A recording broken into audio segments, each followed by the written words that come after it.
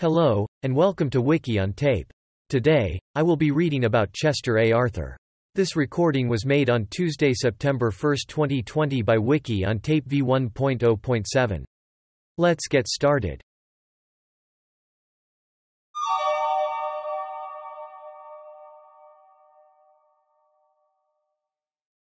Summary. Chester Alan Arthur, October 5, 1829 to November 18, 1886, was an American attorney and politician who served as the 21st President of the United States from 1881 to 1885. Previously the 20th Vice President, he succeeded to the presidency upon the death of President James A. Garfield in September 1881, 2 months after Garfield was shot by an assassin. Arthur was born in Fairfield, Vermont, grew up in upstate New York, and practiced law in New York City. He served as Quartermaster General of the New York Militia during the American Civil War. Following the war, he devoted more time to New York Republican politics and quickly rose in Senator Roscoe Conkling's political organization. President Ulysses S. Grant appointed him to the post of Collector of the Port of New York in 1871, and he was an important supporter of Conkling and the stalwart faction of the Republican Party. In 1878, President Rutherford B. Hayes fired Arthur as part of a plan to reform the federal patronage system in New York. Garfield won the Republican nomination for president in 1880, and Arthur was nominated for vice president to balance the ticket as an Eastern stalwart. 4 months into his term, Garfield was shot by an assassin. He died 11 weeks later, and Arthur assumed the presidency. At the outset, Arthur struggled to overcome a negative reputation as a stalwart and product of Conkling's organization.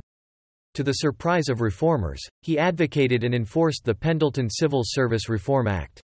He presided over the rebirth of the U.S. Navy, but he was criticized for failing to alleviate the federal budget surplus which had been accumulating since the end of the Civil War. Arthur vetoed the first version of the 1882 Chinese Exclusion Act, arguing that its 20-year ban on Chinese immigrants to the United States violated the Burlingame Treaty, but he signed a second version, which included a 10-year ban. Suffering from poor health, Arthur made only a limited effort to secure the Republican Party's nomination in 1884, and he retired at the end of his term. Journalist Alexander McClure wrote, "No man ever entered the presidency so profoundly and widely distrusted as Chester Alan Arthur, and no one ever retired, more generally respected, alike by political friend and foe." Arthur's failing health and political temperament combined to make his administration less active than a modern presidency, yet he earned praise among contemporaries for his solid performance in office. The New York World summed up Arthur's presidency at his death in 1886. No duty was neglected in his administration, and no adventurous project alarmed the nation. Mark Twain wrote of him, "It would be hard indeed to better President Arthur's administration." Birth and family. Chester Alan Arthur was born October 5, 1829, in Fairfield, Vermont. Arthur's mother, Malvina Stone, was born in Berkshire, Vermont, the daughter of George Washington Stone and Judith Stevens. Her family was primarily of English and Welsh descent, and her grandfather, Uriah Stone, had served in the Continental Army during the American Revolution. Arthur's father, William Arthur, was born in Dreen, Cully-Backey, County Antrim, Ireland to a Presbyterian family of Scots-Irish descent. He graduated from college in Belfast and emigrated to the province of Lower Canada in 1819 or 1820. Malvina Stone met William Arthur when Arthur was teaching school in Dunham, Quebec, near the Vermont border. They married in Dunham on April 12, 1821, soon after meeting. The Arthurs moved to Vermont after the birth of their first child, Regina. They quickly moved from Burlington to Jericho, and finally to Waterville, as William received positions teaching at different schools. William Arthur also spent a brief time studying law, but while still in Waterville, he departed from both his legal studies and his Presbyterian upbringing to join the Free Will Baptists. He spent the rest of his life as a minister in that sect. William Arthur became an outspoken abolitionist, which often made him unpopular with some members of his congregations and contributed to the family's frequent moves. In 1828, the family moved again, to Fairfield, where Chester Alan Arthur was born the following year. He was the fifth of 9 children. He was named Chester, after Chester Abel, the physician and family friend who assisted in his birth, and Allen, for his paternal grandfather. The family remained in Fairfield until 1832, when William Arthur's profession took them to churches in several towns in Vermont and upstate New York. The family finally settled in the Schenectady, New York area. Arthur had 7 siblings who lived to adulthood. Regina, 1822–1910, the wife of William G. Caw, a grocer, banker, and community leader of Cohoes, New York, who served as town supervisor and village trustee.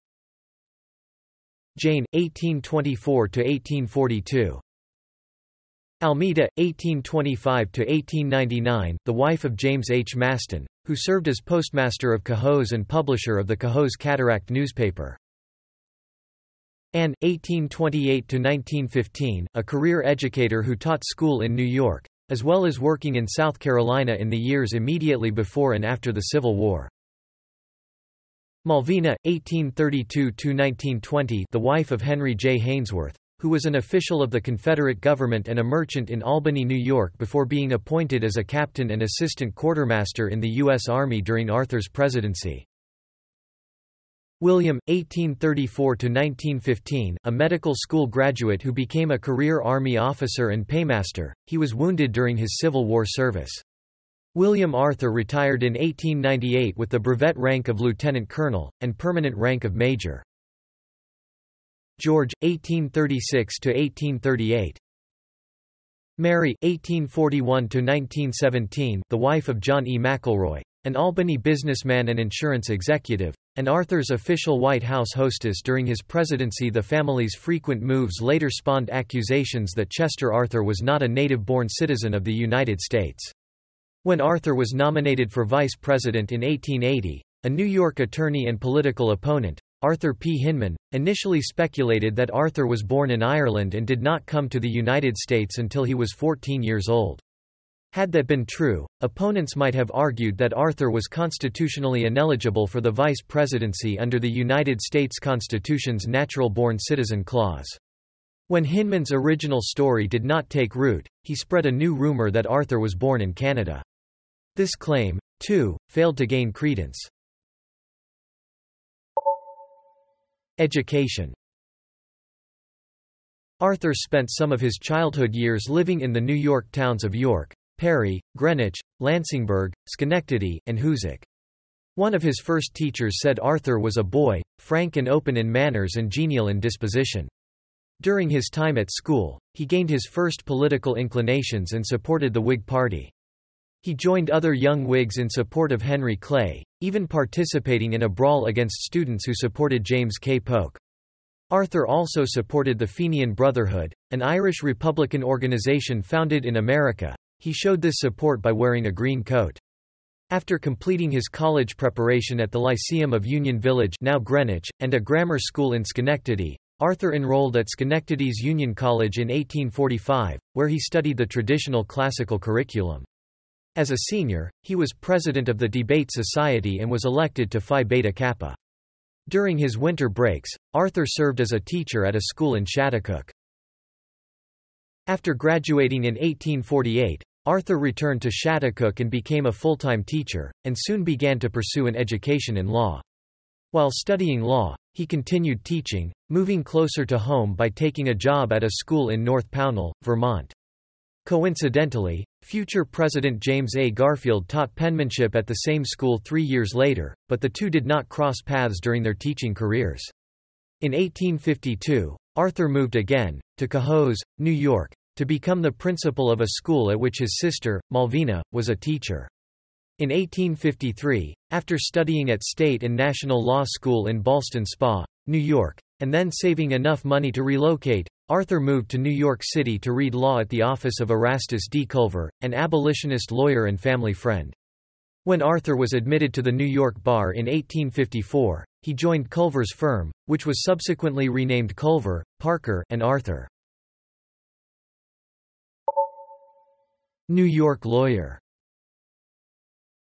When Arthur joined the firm, Culver and New York attorney John Jay, the grandson of the founding father John Jay, were pursuing a habeas corpus action against Jonathan Lemon, a Virginia slaveholder who was passing through New York with his 8 slaves. In Lemon v. New York, Culver argued that, as New York law did not permit slavery, any slave arriving in New York was automatically freed. The argument was successful, and after several appeals was upheld by the New York Court of Appeals in 1860. Campaign biographers would later give Arthur much of the credit for the victory. In fact, his role was minor, although he was certainly an active participant in the case. In another civil rights case in 1854, Arthur was the lead attorney representing Elizabeth Jennings Graham after she was denied a seat on a streetcar because she was black. He won the case, and the verdict led to the desegregation of the New York City streetcar lines. In 1856, Arthur courted Ellen Herndon, the daughter of William Lewis Herndon, a Virginia naval officer. The two were soon engaged to be married. Later that year, he started a new law partnership with a friend, Henry D. Gardiner, and traveled with him to Kansas to consider purchasing land and setting up a law practice there. At that time, the state was the scene of a brutal struggle between pro-slavery and anti-slavery forces, and Arthur lined up firmly with the latter. The rough frontier life did not agree with the genteel New Yorkers. After 3 or 4 months, the two young lawyers returned to New York City, where Arthur comforted his fiancée after her father was lost at sea in the wreck of the SS Central America. In 1859, they were married at Calvary Episcopal Church in Manhattan. The couple had 3 children. William Lewis Arthur, December 10, 1860 to July 7, 1863, died of convulsions. Chester Allen Arthur II, July 25, 1864 to July 18, 1937, married Myra Townsend, then Rowena Graves, father of Gavin Arthur. Ellen Hansbrough Herndon, Nell, Arthur Pinkerton, November 21, 1871 to September 6, 1915, married Charles Pinkerton. After his marriage, Arthur devoted his efforts to building his law practice, but also found time to engage in Republican Party politics. In addition, he indulged his military interest by becoming Judge Advocate General for the 2nd Brigade of the New York Militia. Civil War. In 1861, Arthur was appointed to the military staff of Governor Edwin D. Morgan as Engineer-in-Chief.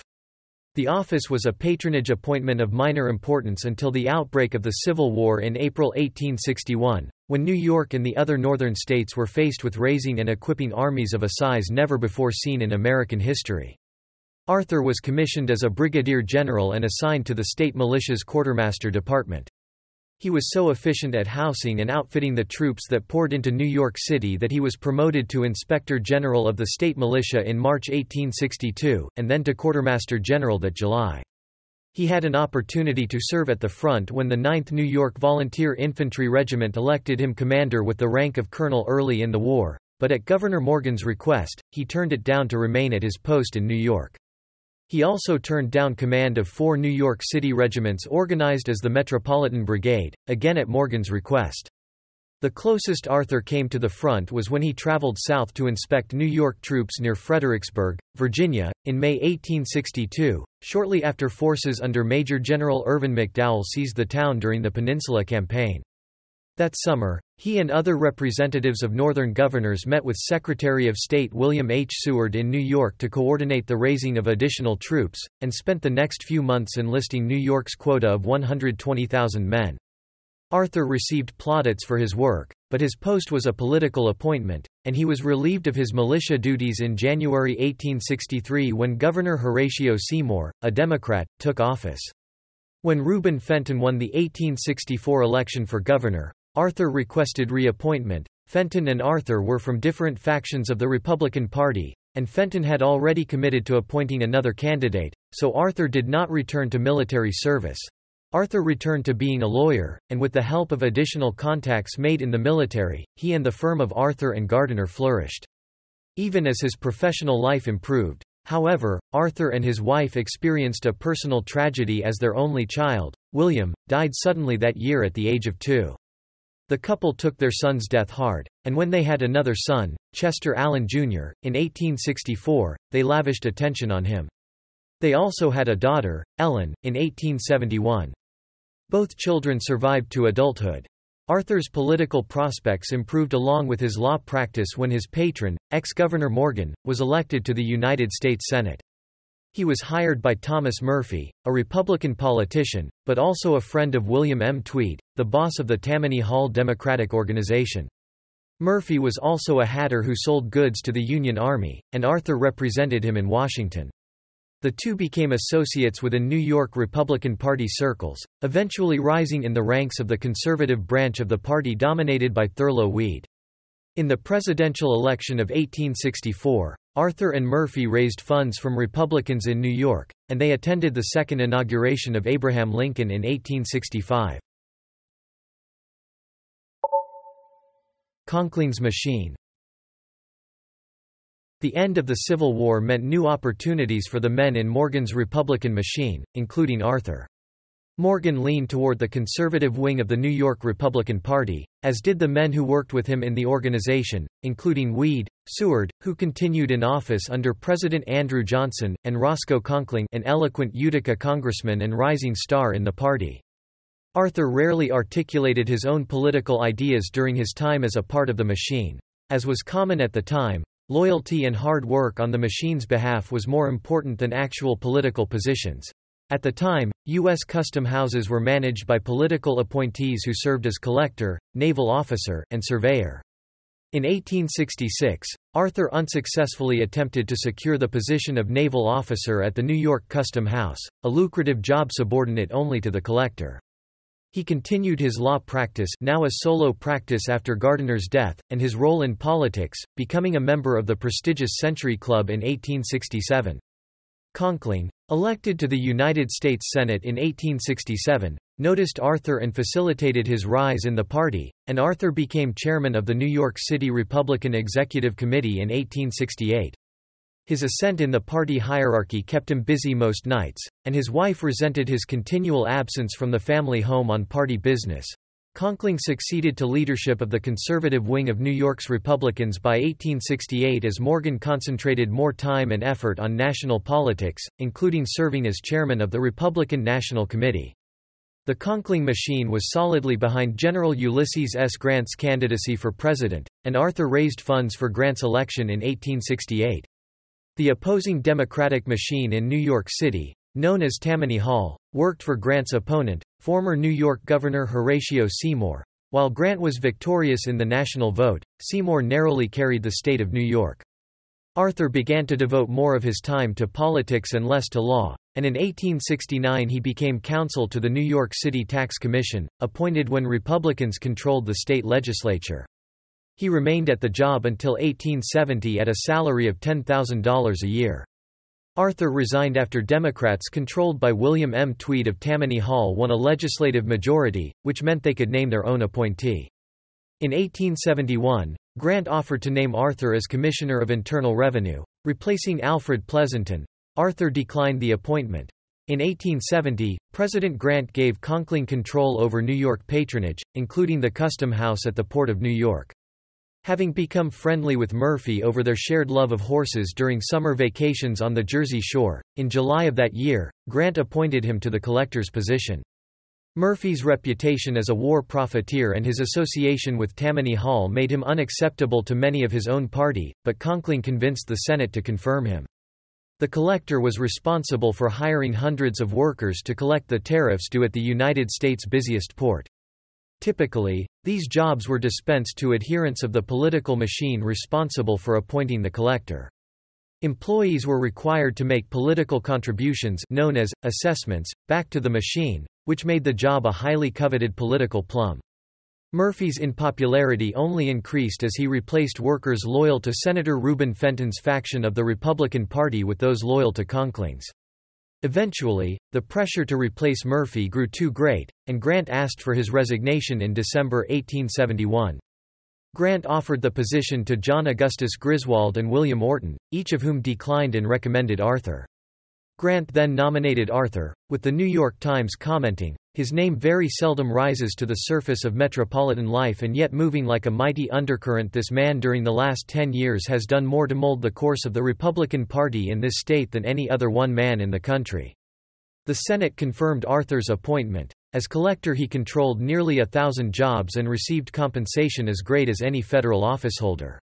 Arthur's salary was initially $6,500, but senior customs employees were compensated additionally by the moiety system, which awarded them a percentage of the cargoes seized and fines levied on importers who attempted to evade the tariff. In total, his income came to more than $50,000, more than the president's salary, and more than enough for him to enjoy fashionable clothes and a lavish lifestyle. Among those who dealt with the custom house, Arthur was one of the era's more popular collectors. He got along with his subordinates and, since Murphy had already filled the staff with Conkling's adherents, he had few occasions to fire anyone. He was also popular within the Republican Party as he efficiently collected campaign assessments from the staff and placed party leaders' friends in jobs as positions became available. Arthur had a better reputation than Murphy, but reformers still criticized the patronage structure and the moiety system as corrupt. A rising tide of reform within the party caused Arthur to rename the financial extractions from employees as voluntary contributions in 1872, but the concept remained, and the party reaped the benefit of controlling government jobs. In that year, reform-minded Republicans formed the Liberal Republican Party and voted against Grant, but he was re-elected in spite of their opposition. Nevertheless, the movement for civil service reform continued to chip away at Conkling's patronage machine. In 1874, custom house employees were found to have improperly assessed fines against an importing company as a way to increase their own incomes, and Congress reacted, repealing the moiety system and putting the staff, including Arthur, on regular salaries. As a result, his income dropped to $12,000 a year. More than his nominal boss, the Secretary of the Treasury, but far less than what he had previously received. Clash with Hayes. Arthur's 4-year term as collector expired on December 10, 1875, and Conkling, then among the most powerful politicians in Washington, arranged his protégé's reappointment by President Grant. By 1876, Conkling was considering a run for the presidency himself, but the selection of reformer Rutherford B. Hayes by the 1876 Republican National Convention preempted the machine boss. Arthur and the machine gathered campaign funds with their usual zeal, but Conkling limited his own campaign activities to a few speeches. Hayes's opponent, New York Governor Samuel J. Tilden, carried New York and won the popular vote nationwide, but after the resolution of several months of disputes over 20 electoral votes from the states of Florida, Louisiana, Oregon, and South Carolina, he lost the presidency. Hayes entered office with a pledge to reform the patronage system. In 1877, he and Treasury Secretary John Sherman made Conkling's machine the primary target. Sherman ordered a commission led by John Jay to investigate the New York Custom House.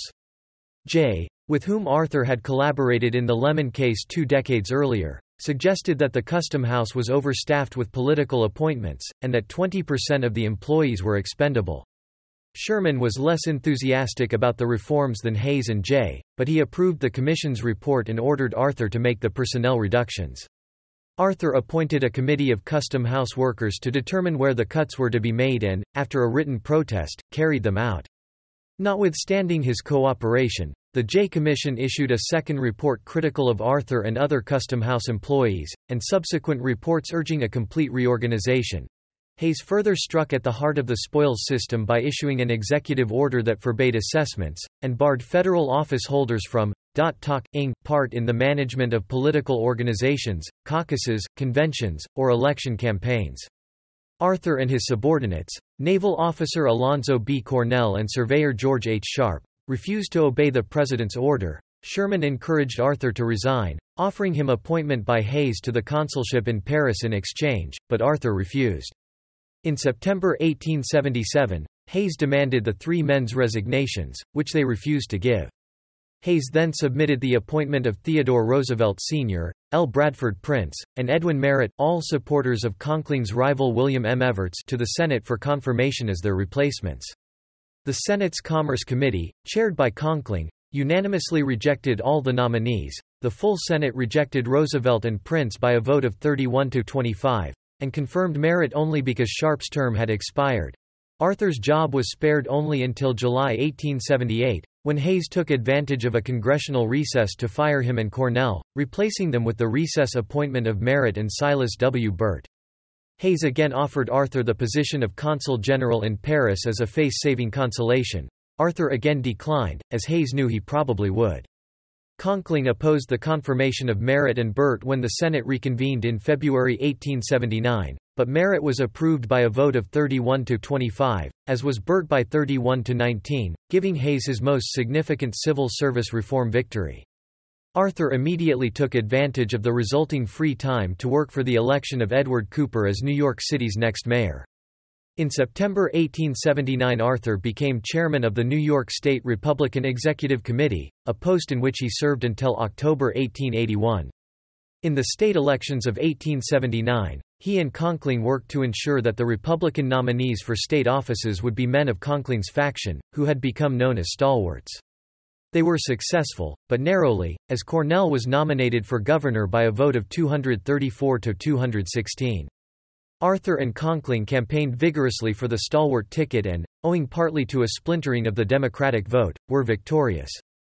Arthur and the machine had rebuked Hayes and their intra-party rivals, but Arthur had only a few days to enjoy his triumph when, on January 12, 1880, his wife died suddenly while he was in Albany organizing the political agenda for the coming year. Arthur felt devastated, and perhaps guilty, and never remarried.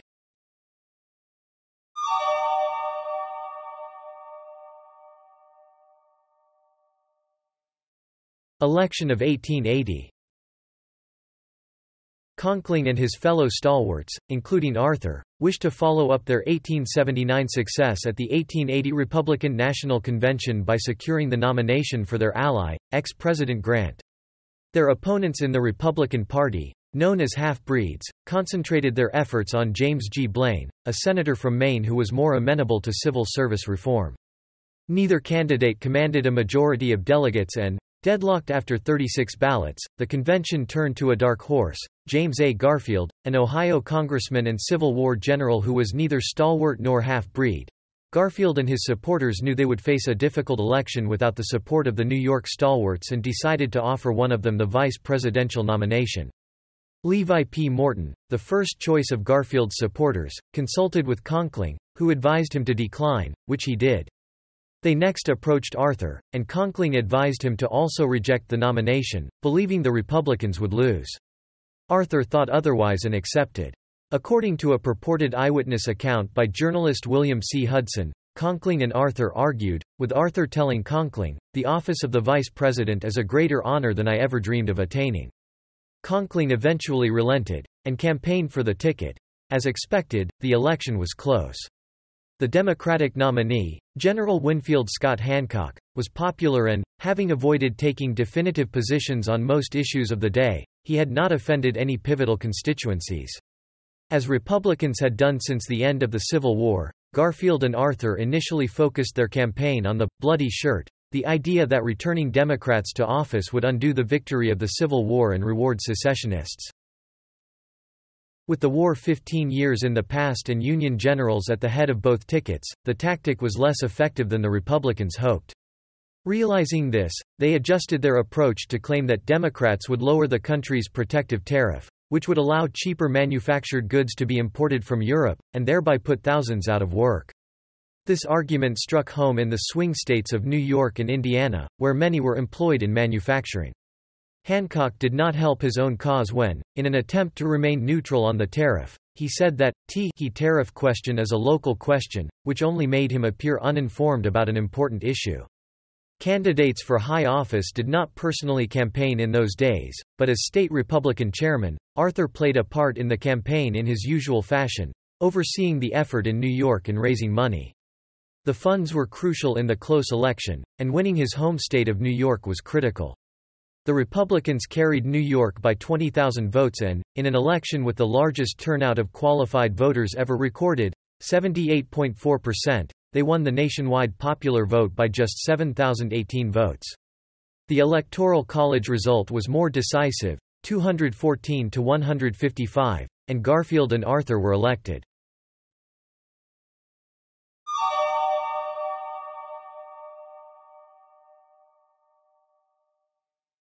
Vice presidency. After the election, Arthur worked in vain to persuade Garfield to fill certain positions with his fellow New York stalwarts, especially that of the Secretary of the Treasury. The stalwart machine received a further rebuke when Garfield appointed Blaine, Conkling's arch-enemy, as Secretary of State. The running mates, never close, detached as Garfield continued to freeze out the stalwarts from his patronage. Arthur's status in the administration diminished when, a month before Inauguration Day, he gave a speech before reporters suggesting the election in Indiana, a swing state, had been won by Republicans through illegal machinations. Garfield ultimately appointed a stalwart, Thomas Lemuel James, to be Postmaster General, but the cabinet fight in Arthur's ill-considered speech left the president and vice president clearly estranged when they took office on March 4, 1881. The Senate in the 47th United States Congress was divided among 37 Republicans, 37 Democrats, 1 independent David Davis, who caucused with the Democrats, 1 readjuster William Mahone, and 4 vacancies.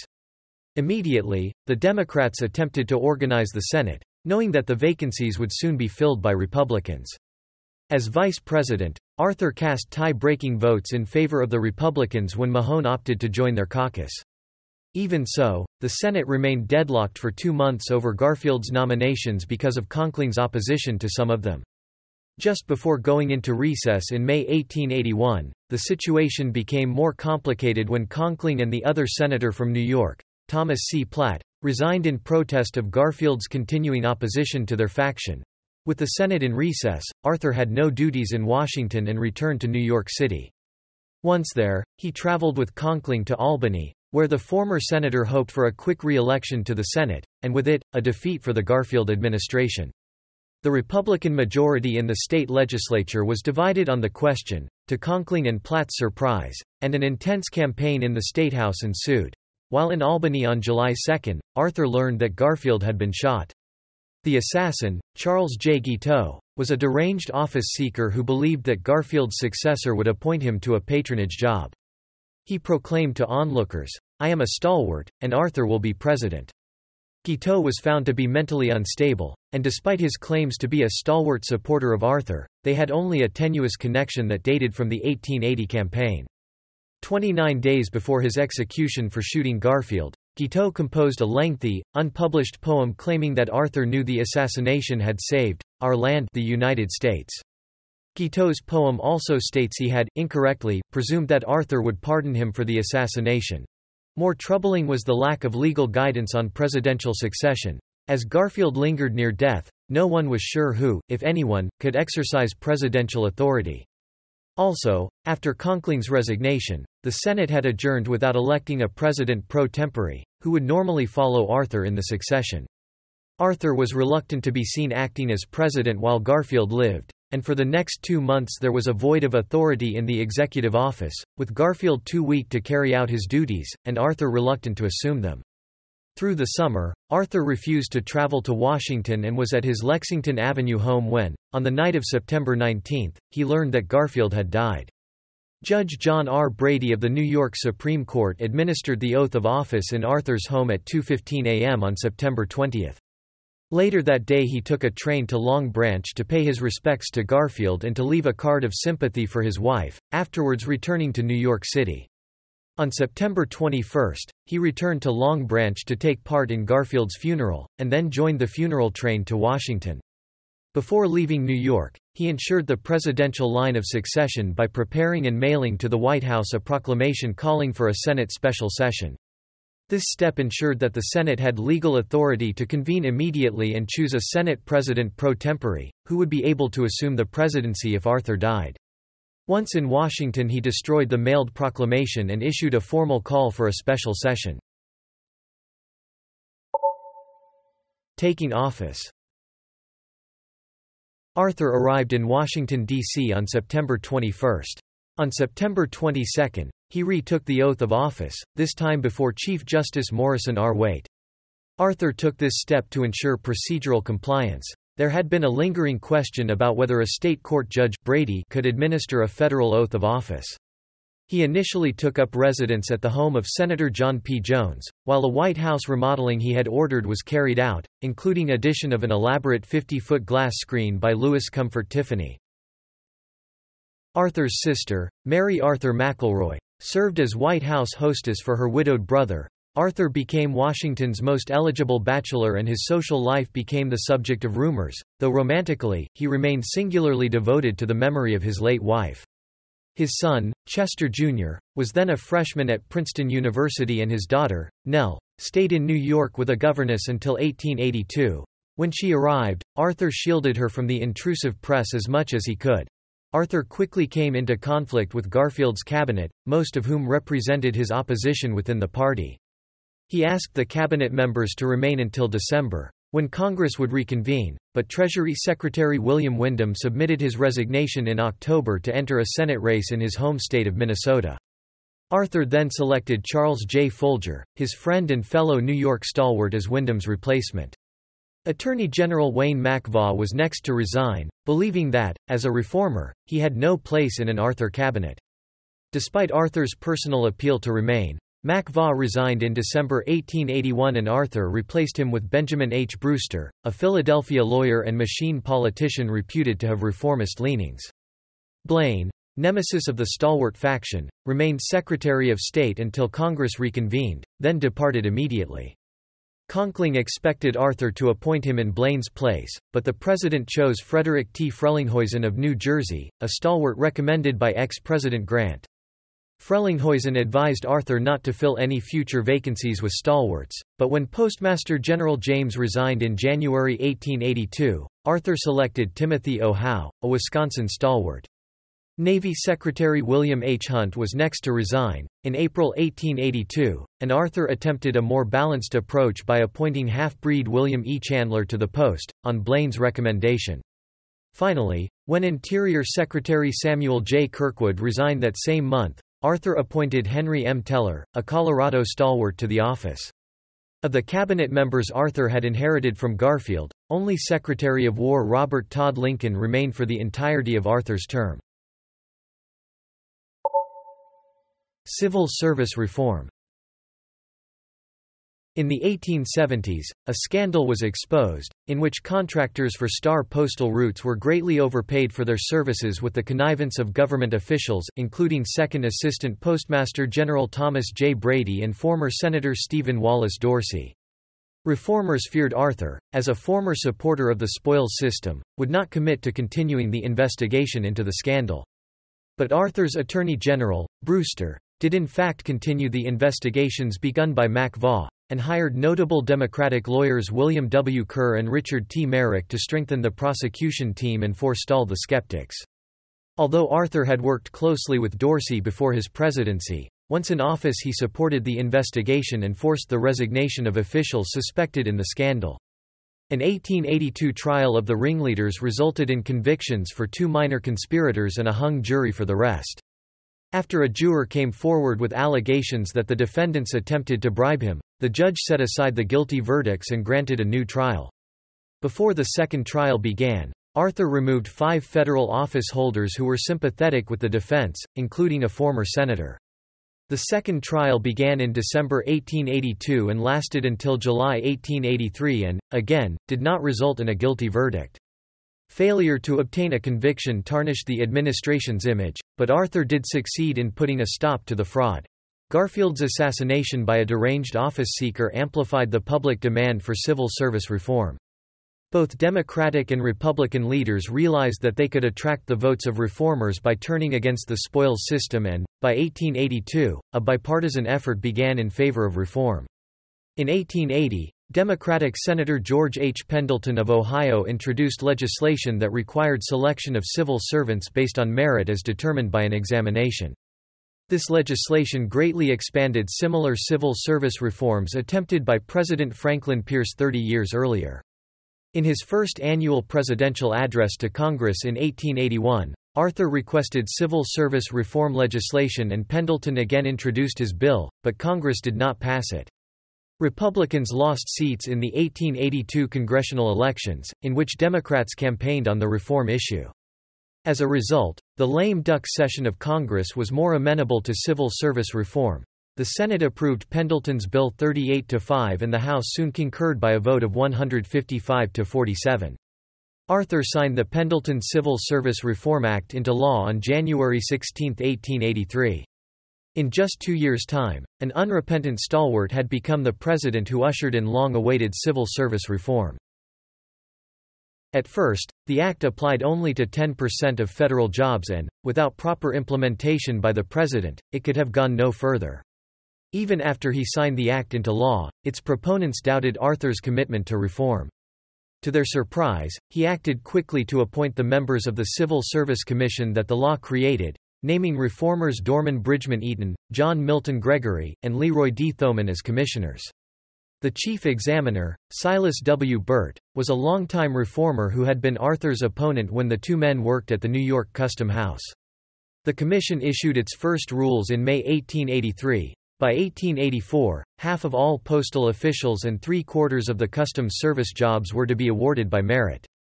That year, Arthur expressed satisfaction with the new system, praising its effectiveness, in securing competent and faithful public servants and in protecting the appointing officers of the government from the pressure of personal importunity and from the labor of examining the claims and pretensions of rival candidates for public employment. Surplus and the tariff.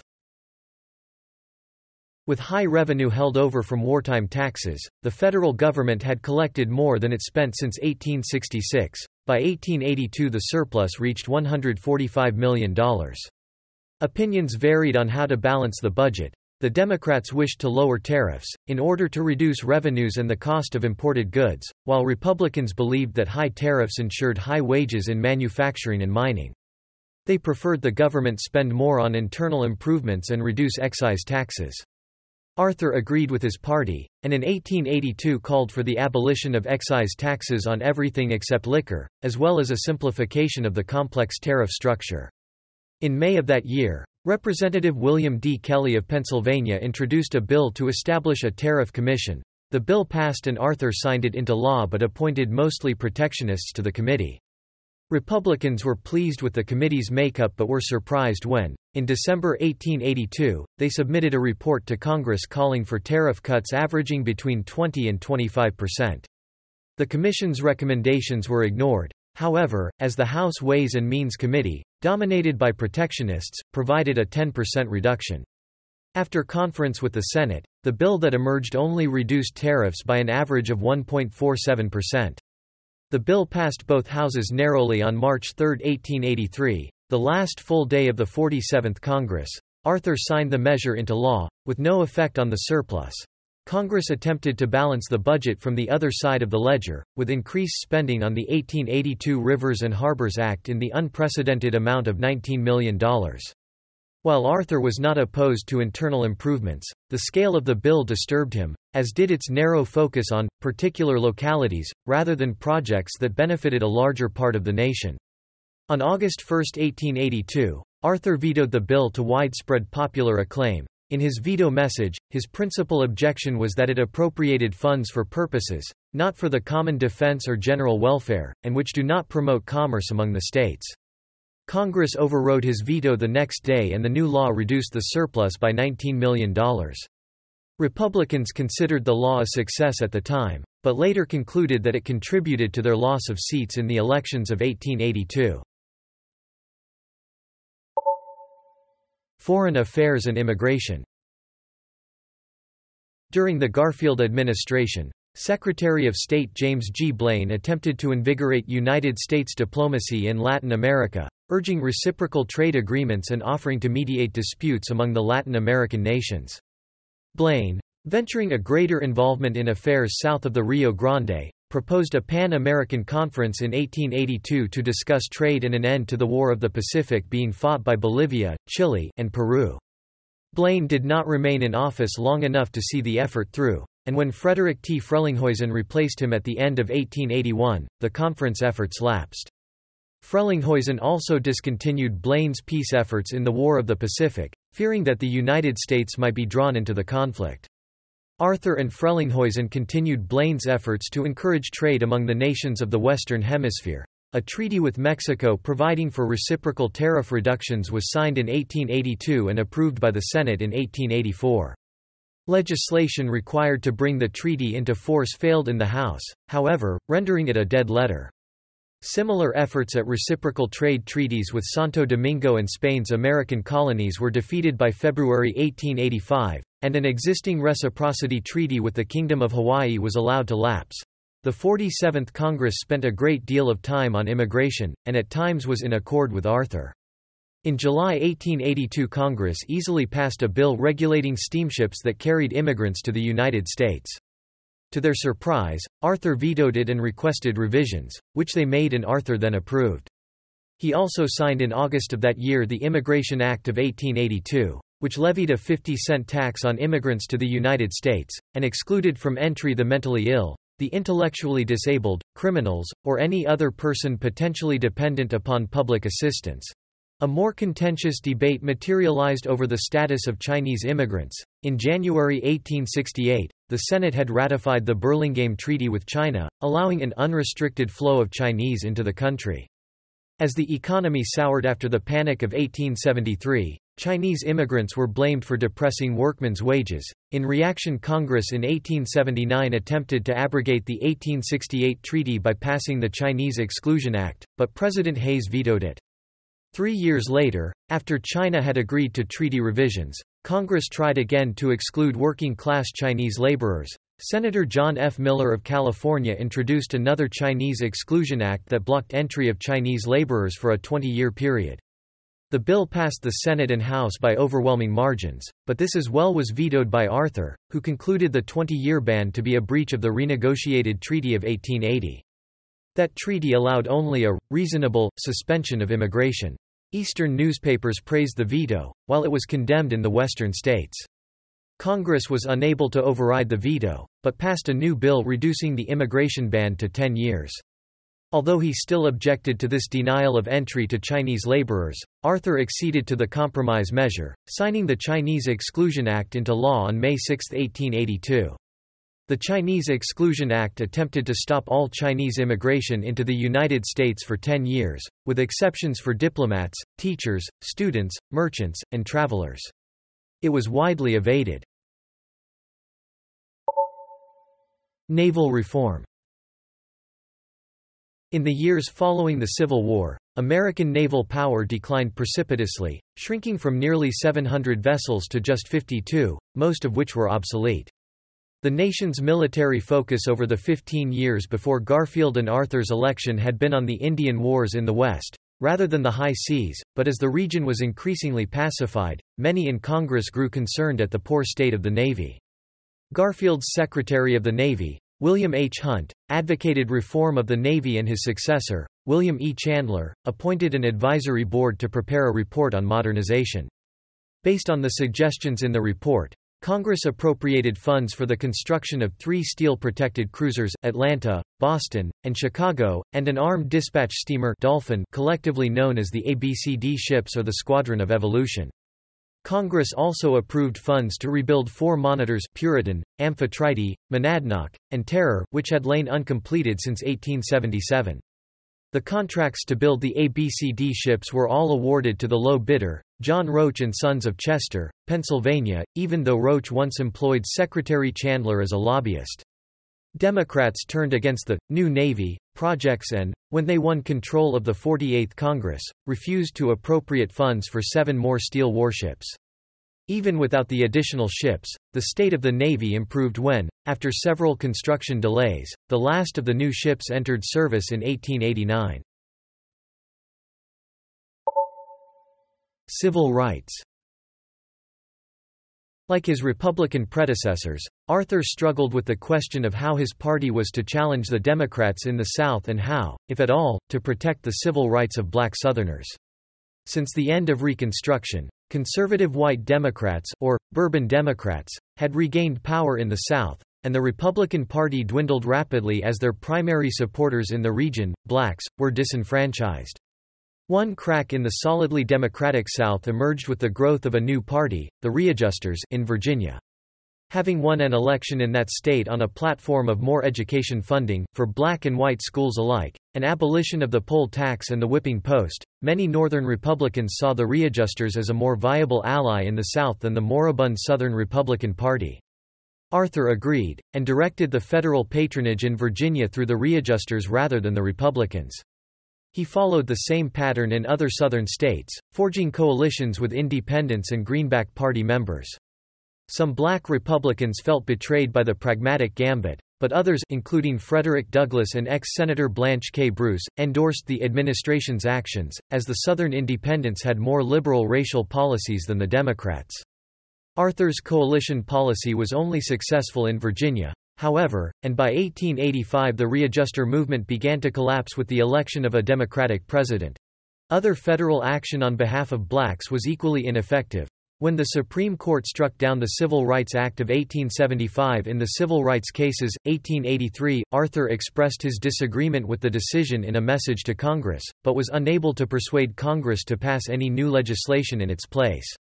Arthur did, however, effectively intervene to overturn a court-martial ruling against a black West Point cadet, Johnson Whitaker, after the Judge Advocate General of the Army, David G. Swaim, found the prosecution's case against Whitaker to be illegal and based on racial bias. The administration faced a different challenge in the West, where the LDS Church was under government pressure to stop the practice of polygamy in Utah Territory. Garfield had believed polygamy was criminal behavior and was morally detrimental to family values, and Arthur's views were, for once, in line with his predecessors. In 1882, he signed the Edmunds Act into law.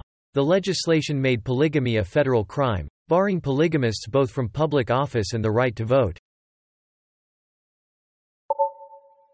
Native American policy.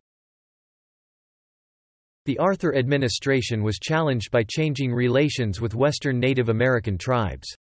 The American Indian Wars were winding down, and public sentiment was shifting toward more favorable treatment of Native Americans. Arthur urged Congress to increase funding for Native American education, which it did in 1884, although not to the extent he wished. He also favored a move to the allotment system, under which individual Native Americans, rather than tribes, would own land. Arthur was unable to convince Congress to adopt the idea during his administration but, in 1887, the Dawes Act changed the law to favor such a system. The allotment system was favored by liberal reformers at the time, but eventually proved detrimental to Native Americans as most of their land was resold at low prices to white speculators. During Arthur's presidency, settlers and cattle ranchers continued to encroach on Native American territory.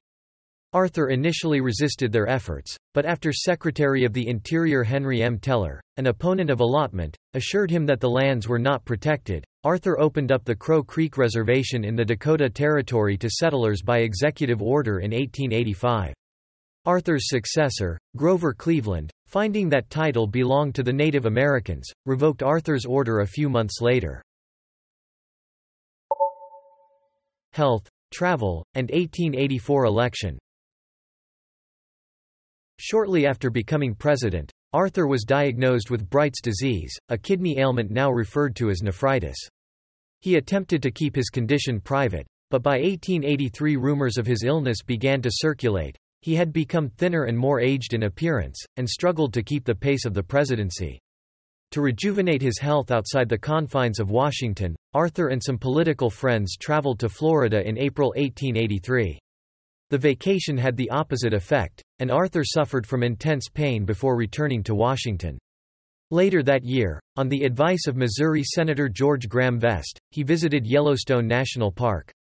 Reporters accompanied the presidential party, helping to publicize the new national park system. The Yellowstone trip was more beneficial to Arthur's health than his Florida excursion, and he returned to Washington refreshed after 2 months of travel. As the 1884 presidential election approached, James G. Blaine was considered the favorite for the Republican nomination, but Arthur, too, contemplated a run for a full term as president. In the months leading up to the 1884 Republican National Convention, however, Arthur began to realize that neither faction of the Republican Party was prepared to give him their full support. The half-breeds were again solidly behind Blaine, while stalwarts were undecided. Some backed Arthur, with others considering Senator John A. Logan of Illinois. Reform-minded Republicans, friendlier to Arthur after he endorsed civil service reform, were still not certain enough of his reform credentials to back him over Senator George F. Edmunds of Vermont, who had long favored their cause. Business leaders supported him, as did Southern Republicans who owed their jobs to his control of the patronage, but by the time they began to rally around him, Arthur had decided against a serious campaign for the nomination. He kept up a token effort, believing that to drop out would cast doubt on his actions in office and raise questions about his health, but by the time the convention began in June, his defeat was assured. Blaine led on the first ballot, and by the fourth ballot he had a majority. Arthur telegraphed his congratulations to Blaine and accepted his defeat with equanimity. He played no role in the 1884 campaign, which Blaine would later blame for his loss that November to the Democratic nominee, Grover Cleveland. Judicial appointments. Arthur made appointments to fill 2 vacancies on the United States Supreme Court. The first vacancy arose in July 1881 with the death of Associate Justice Nathan Clifford, a Democrat who had been a member of the court since before the Civil War. Arthur nominated Horace Gray, a distinguished jurist from the Massachusetts Supreme Judicial Court, to replace him, and the nomination was easily confirmed. The second vacancy occurred when Associate Justice Ward Hunt retired in January 1882. Arthur first nominated his old political boss, Roscoe Conkling. He doubted that Conkling would accept, but felt obligated to offer a high office to his former patron. The Senate confirmed the nomination but, as expected, Conkling declined it, the last time a confirmed nominee declined an appointment. Senator George Edmunds was Arthur's next choice, but he declined to be considered. Instead, Arthur nominated Samuel Blatchford, who had been a judge on the Second Circuit Court of Appeals for the prior 4 years. Blatchford accepted, and his nomination was approved by the Senate within 2 weeks. Blatchford served on the court until his death in 1893.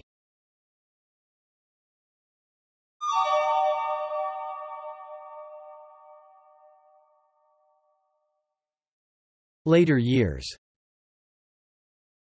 Arthur left office in 1885 and returned to his New York City home. 2 months before the end of his term, several New York stalwarts approached him to request that he run for United States Senate, but he declined, preferring to return to his old law practice at Arthur, Neville's and Ransom. His health limited his activity with the firm, and Arthur served only of counsel. He took on few assignments with the firm and was often too ill to leave his house. He managed a few public appearances until the end of 1885. After spending the summer of 1886 in New London, Connecticut, he returned home where he became seriously ill, and on November 16, ordered nearly all of his papers, both personal and official, burned. The next morning, Arthur suffered a cerebral hemorrhage and never regained consciousness. He died the following day, November 18, at the age of 57. On November 22, a private funeral was held at the Church of the Heavenly Rest in New York City, attended by President Cleveland and ex-President Hayes, among other notables. Arthur was buried with his family members and ancestors in the Albany Rural Cemetery in Menands, New York. He was laid beside his wife in a sarcophagus on a large corner of the plot. In 1889, a monument was placed on Arthur's burial plot by sculptor Ephraim Kaiser of New York, consisting of a giant bronze female angel figure placing a bronze palm leaf on a granite sarcophagus. Arthur's post-presidency was the second shortest of all presidents who lived past their presidency, after James K. Polk's brief 3-month retirement before he died.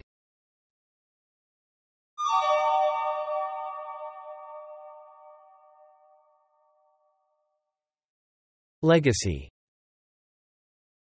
Several Grand Army of the Republic posts were named for Arthur, including Goff, Kansas, Lawrence, Nebraska, Medford, Oregon, and Ogdensburg, Wisconsin.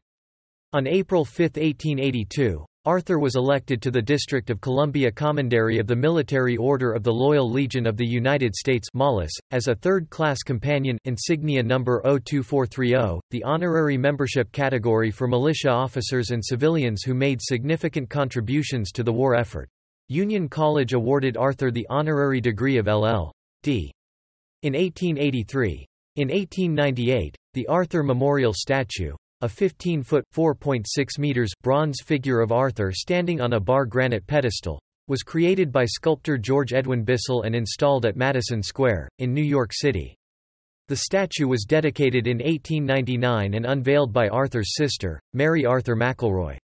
At the dedication, Secretary of War Elihu Root described Arthur as wise in statesmanship and firm and effective in administration, while acknowledging that Arthur was isolated in office and unloved by his own party. Arthur's unpopularity in life carried over into his assessment by historians, and his reputation after leaving office disappeared. By 1935, historian George F. Howe said that Arthur had achieved an obscurity in strange contrast to his significant part in American history. By 1975, however, Thomas C. Reeves would write that Arthur's appointments, if unspectacular, were unusually sound. The corruption and scandal that dominated business and politics of the period did not tarnish his administration. As 2004 biographer Zachary Karabell wrote, although Arthur was physically stretched and emotionally strained, he strove to do what was right for the country. Indeed, Howe had earlier surmised, Arthur adopted a code for his own political behavior but subject to 3 restraints. He remained to everyone a man of his word. He kept scrupulously free from corrupt graft. He maintained a personal dignity, affable and genial though he might be. These restraints distinguished him sharply from the stereotype politician. Arthur's townhouse, the Chester A. Arthur home, was sold to William Randolph Hearst. Since 1944 it has been the location of Kalustyan's Spice Emporium. Thanks for listening to Wiki on Tape. I hope you drop by again sometime. Goodbye.